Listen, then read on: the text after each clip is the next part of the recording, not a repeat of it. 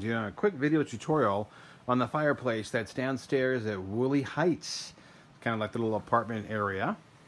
So just so you guys have a clear idea of how to use this fireplace, there's a couple of things that are very important to know. First off, fire extinguisher. To the left of the fire extinguisher, right here, is going to be the fan. So as the fire heats up, you basically have a fan that will allow the air to be circulated throughout the place. Now, on the top right here, this guy, extremely important to have it in this pushed in position. This is the flue. So when you have it out like this, that means the flue is closed. And so we're going to take a quick peek on the inside.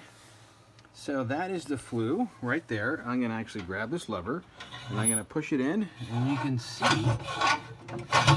that is the flue right there. Okay, so now I got it locked into position. Load up your wood. You're going to be responsible for your wood. Make sure you don't get ambers that pop out. Get that thing roaring and blazing. Now, just so you're aware, these knobs right here allow the amount of air into the system. So if you close it down, it's going to restrict the amount of air. Open it up, it's going to allow more air to flow in. It means your fire is going to burn hotter and faster.